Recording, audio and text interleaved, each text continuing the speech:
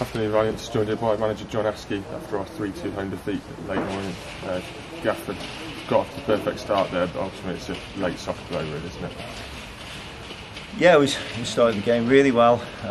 Scored a good goal from the corner, and we need to hold on to the lead for longer. Because we played some really good football, but then say we go 2-1 down from goals that are very avoidable.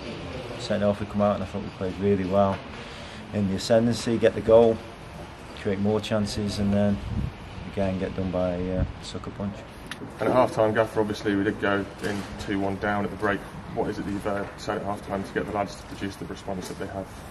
Just keep believing in themselves and keep playing football, and just have a real good go, and they did that. And it was a matter of time before we scored, I felt. Say once you get the second goal, you think we're going to go on to get the third. Obviously, Joyce and Leggy back from suspension have been plagued with a few injuries lately as well.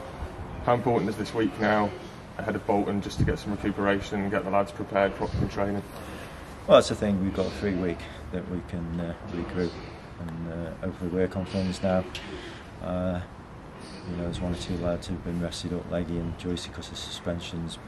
Pokey back, who was obviously self-isolating and so on.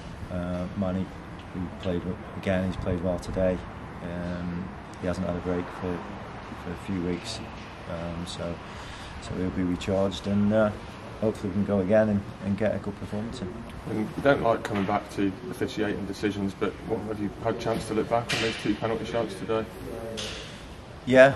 But like you say, you can't keep blaming officials. On another day we get penalties, but we haven't. So we've got to make sure we're good enough to go and win the game without the refereeing decisions. And from your own perspective, though, in terms of the actual amount of chances we are creating, it does at least show positive signs in that regard. Yeah.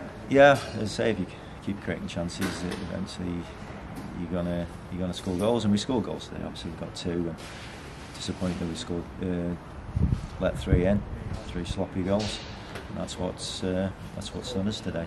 It hasn't been the attacking play; it's been defensively that's let us down.